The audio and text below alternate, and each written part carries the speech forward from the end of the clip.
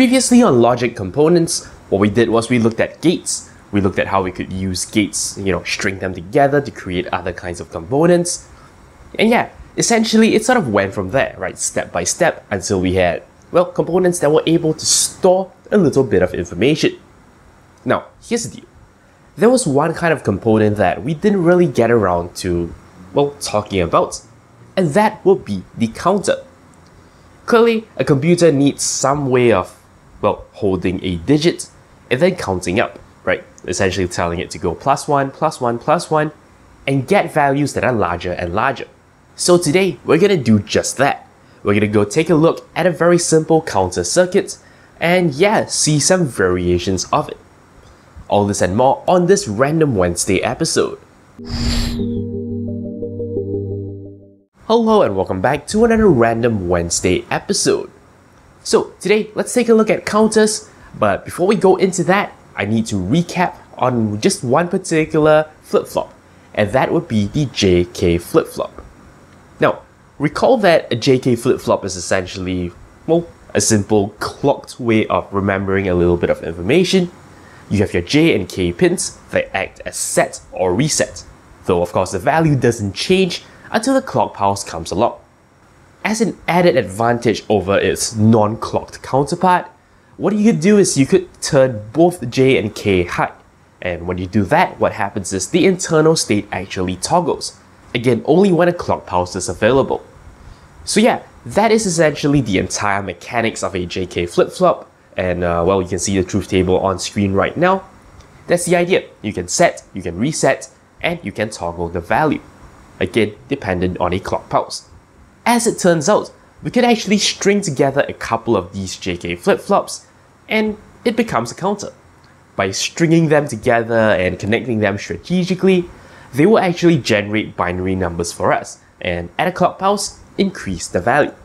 Today, we're going to look at two variants of this circuit. The first one is a more intuitive version, and you'll see it's actually pretty smart, but unfortunately there are some drawbacks with that implementation. We'll then move on to see the proper way of doing it, the one that works around this problem, and yeah, that is how we will end things off. So without further ado, let's jump in to take a look at our first variant. Before we begin analyzing the actual circuit, let's see it in action first. Here are our 4 JK flip-flops that are connected in a certain way. They're all hooked up to this switch, which we will basically use as a manual clock. Right when we press this, we're supposed to see the numbers go up. I also have the outputs linked out here so you can see the values clearer. This will be the binary value that we're actually generating, and I'll display it as a single hex digit as well, just, for fun. So here goes. I'm gonna press the button, and there you go, we've counted up. I can press this as many times as I like, and you can see that the number is essentially counting up. Of course, this is 4 bits, right? So we have a 4-bit number here. It will run from the value 0 up to 15, or in this case, displayed as hex. We'll count up to 9, we'll see A, B, C, D, E, F, and that wraps all the way back down to 0. So yeah, this is just a general picture of how our counter is supposed to work, right? What it's supposed to do, which, well, as this name implies, would be to count. Let's now jump in and take a look at the circuit itself. Now let's zoom this up a little, and first and foremost, let's take a look at what information is actually going in, right? It's feeding to J and K. Now, this is actually just a power source. This is just 1. This is just high. This is being fed to every single J and K you actually see. What this means is we're permanently working in toggle mode. As long as a clock pulse comes along, our flip-flop will toggle. So this is very interesting because, well, essentially all our flip-flops are permanently connected in this state. In fact, our input, the thing that we're actually modulating, is our clock signal. So yeah, in case you're not aware, right, this little notch here, that means we're accepting a clock input at this point. So what's making everything click is actually a clock signal. But what's more interesting is how the clock signal is being forwarded from one flip-flop to another. So before we look at, the rest of the flip-flops and how the clock signal actually propagates there, let's take a look at our first flip-flop. Every single time I click this button, I'm sending a clock pulse through to the flip-flop itself, right? And what that means is that will cause the internal value to switch over, to toggle from 0 to 1.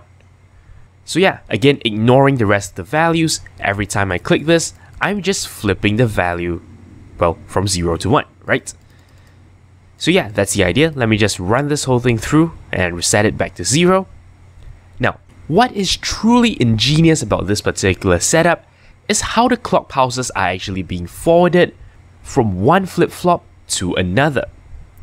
Now, what we have here are our two outputs, Q and Q0, right? So Q represents the actual state, the actual value held within the flip-flop itself, whereas the other one is actually the inversion. So we tend to call this Q0, even though it's not actually labeled here.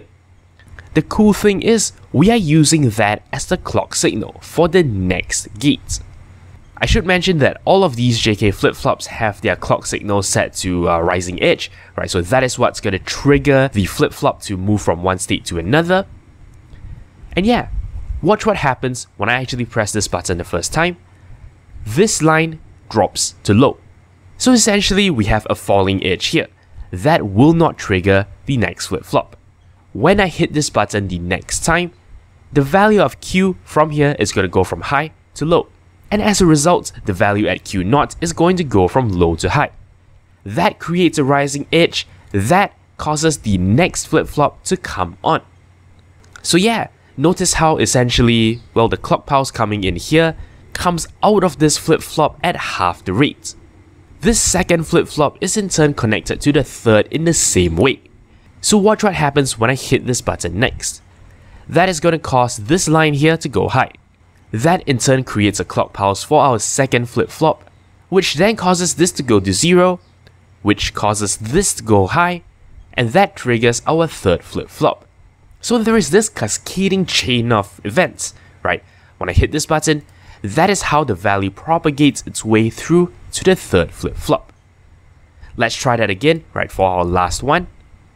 In this state, when I hit this is going to go high. That triggers this, causing this to go high, that triggers this, causing this to go high, and that causes our last flip-flop to change its state, like so. So yeah, this is really smart, because by just connecting all J's and K's to high, they're always in toggle mode. The rest of our connections causes the same clock signal to get halved each time. A clock signal happening here is going to happen half as often here, a quarter as often here, and an eighth as often here. As a result, we get a counting kind of effect. We get our binary numbers. Of course, do note that our most significant digit, that is, well, the digit that represents 2 to the power of 3 or 8 in this case, is all the way here at the right. This is 2 to the power of 2, right? This is 4, this is 2, this is 1, right? So yeah, the least significant bit is here. It is also the bit that changes the most often. So yeah, there you go. That is a counter circuit. Very, very smart. By just creatively, manipulating the clock signals, we can get the effects we want without having to think of feeding different values to J and K. Now, one more point to note before ending off this part, and that is, note that I'm always using Q0 to feed the next flip-flop. If I don't do that, right, if I take it out and if I feed it using Q instead, what you'll get, well, is actually still a valid counter behavior, but now it counts in reverse. Yeah, remember, what triggers our flip-flops to change is a rising edge, right, going from low to high. When we do this, we are still creating changes in the state. But this time, it happens at the sort of opposite time, right? It happens when the internal state has gone from 0 to 1, as opposed to the other case where the internal state has actually gone from 1 to 0. So yeah, this is still a valid connection, but what happens now is that our counter is counting backwards. And there you have it. That is the simplest way to build a counter, and as you can see, when we press the increment button, well, the right thing happens. We are getting a value that is larger and larger. So that's great, but turns out there is a little bit of a problem here. To understand this, we first need to understand the concept of a propagation delay. Here's the deal. We like to imagine that when we say raise a high over here, everything just follows suit, right? The high state immediately, propagates outwards, and everything is immediately set to high. all the components that are listening to that signal will respond immediately. For the most part, we could see things that way and we'll be fine. But when we start to string together multiple components, we have to start to think about how each component introduces some delay. Ultimately, your components are made up of transistors, and transistors need just a little bit of time to respond, right, to these changes in voltage. Again, because we're stringing a large enough number of transistors together, these delays add up. And in the case of this circuit in particular, well, they actually cascade along. Because we have a bunch of flip-flops that are basically feeding each other, notice that when you actually press the button, well, the signal takes some time to go from one flip-flop to another. This delay is added then to the delay it takes for that second flip-flop to send a message over to the third, and so on. The last flip-flop down the line is going to have to wait quite a long time, right, to go through all those propagation delays before it actually reaches that last flip-flop. And what happens is, when you build a circuit like this, it may take a little bit of time to, well, do what it's supposed to do. So yeah, that's the problem. The response isn't instantaneous. Let's now take a look at a circuit that doesn't rely on this whole, well, one flip-flop forwarding a clock to the other. And without this mechanic, you'll see how we can actually work around this problem. Unfortunately, this circuit is a little bit more complex, but, well, the principle of it kind of remains the same. Let's take a look. We still have our 4 JK flip-flops, right? And we still have a clock signal that is essentially pushing each flip-flop state forward. However, there are two major differences here. As described previously, the whole act of forwarding the signal from one flip-flop to another is too slow. So instead of doing things that way, we're going to use one common clock signal, right? So as you can see, whenever I actually hit my clock, that is going to go through a clock rail here, and yeah, it's the same clock feeding every single flip-flop. Because all the flip-flops are going to be clocked at the exact same rate now, we can no longer sort of just short circuit all the J's in case to 1, right? We can't just say toggle every single time. Instead, now we need to make some decisions about, when we actually want to toggle and when we want to actually keep the value the same. As it turns out, that is not too hard. The idea is this: as usual, our least significant bit is here on the left. The only time that this guy can move forwards is when the state of this is at 1. Right, when it is 1 and I tell it to move forwards, this guy of course has to go back to 0, but that would trigger the next guy to increase, right, its value from 0 to 1. So what happens is, after we clock it once, this value goes high. Now that this value is high, it's feeding J and K, and that means this flip-flop here is ready to toggle to the next state. And that's exactly what happens when we fire off the clock the next time. When it fires off, it sees 1 here at J and K. Because it sees that, the internal state here is changed. Conversely, at this step, for example, because these values are 0 and 0, that change will not happen. This guy stays at 1. That is the idea. Now, what about our third flip-flop, our second most significant flip-flop? This one has to change only when both its predecessors are now at 1. And that is where the stuff at the top starts to come into play. We have an AND gate here that is actually taking in the values from the first two flip-flops. Now, in this particular case, both these flip-flops give 1, and that is why this AND gate gives me a value of 1 here, and that means on the next clock pulse, this is the flip-flop that will increase its value to 1. This does not happen again for the next 3 clicks, because this AND gate will never produce an output of true until both the first two flip-flops give me a value of true. So you can see when I hit it here, nope, right, the value is still low, again, it's still low, again, now finally it's ready to go high, right? So when I press it again, this is going to finally switch its state. Now, same deal for the last one, except the last one is now a 3-input AND gate, because this last guy here can only change its value when all the previous 3 flip-flops actually give me a true output. That is the case right now, so again, when I hit the button, every single flip-flop changes its state. So yeah, I think you can see the idea now, right? Every time I hit the button, a flip-flop can only change its value if its predecessors are at 1. So yeah, essentially, the behavior at the end of the day is exactly the same. The only difference is that now, we are no longer forwarding clock signals. Instead, we are making a decision as to whether or not we are toggling at a particular flip-flop. And how we make that decision is by using AND gates. So yeah, that is the sort of improved version of the circuit in which we are now sharing one clock signal across all the 4 flip-flops. By doing things this way, we no longer have to worry about the propagation delays. Each flip-flop is no longer dependent on the flip-flop that comes before it.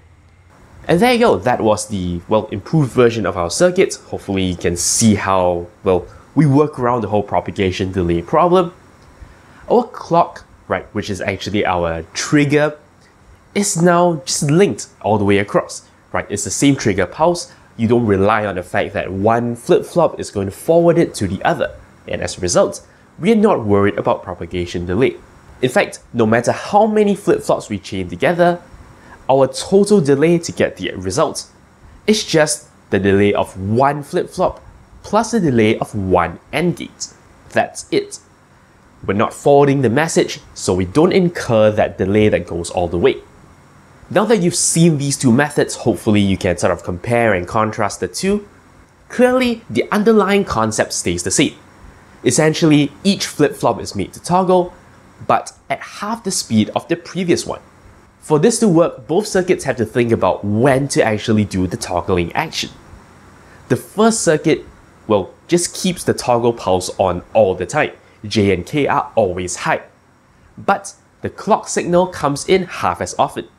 So yeah, in that case, the clock signal is the one that is actually going at half rate each time. For our second circuit, we have the same clock rate. Every single flip-flop is being clocked at the exact same time.